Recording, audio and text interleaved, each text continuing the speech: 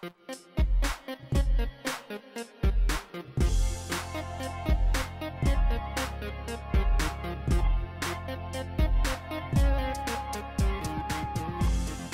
what's going on, guys? Welcome to my tutorial in Adobe Illustrator CC. I'm going to show you guys how to create some 3D shapes and also show you some symbols in Illustrator. So I'm going to select the ellipse tool and we're going to create a circle.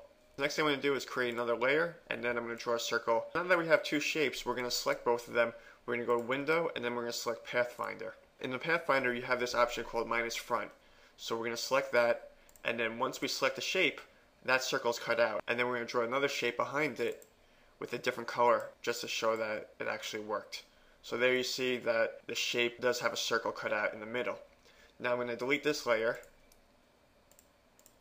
Now we're going to go to Effect, select 3D, and then select Extrude and Bevel. There's a lot of different options over here. I'm going to leave it like this and just select OK.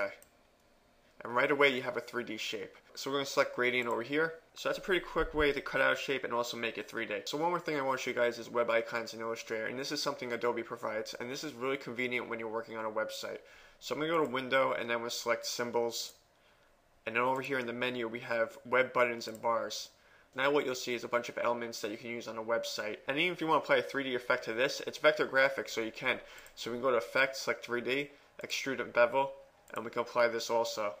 And this is really cool from Illustrator because what they're doing is they're providing graphics to you guys so you can use on your website or any other project, and I'm really impressed with what Adobe is doing with this software. So I hope you guys enjoyed this video. If you like to give it a thumbs up, and I'll see you guys in the next tutorial. Cheers.